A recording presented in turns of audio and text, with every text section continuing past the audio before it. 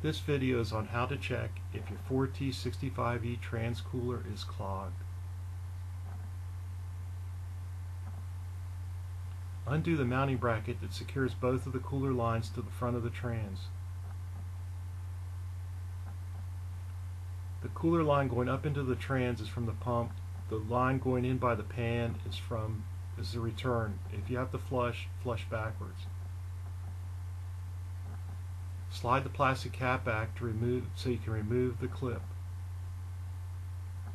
You want to rotate the clip around, pulling one leg out and rotating it around to remove the other two legs. When you put the clip back on, you don't want to push it on like an E-clip. You have to put one leg in and rotate it around till they all seat. Pull the line out.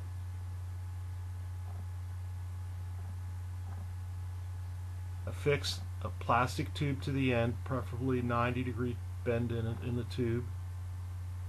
Put it into an empty container.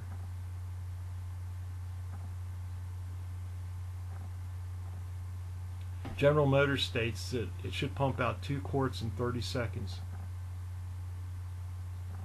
I've secured the line back in and put the clip back in and slid the plastic cap over.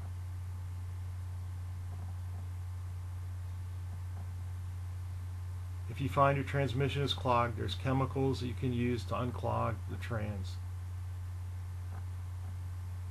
The pump side check valve in the fitting you can see, so you'll know which side is the pump.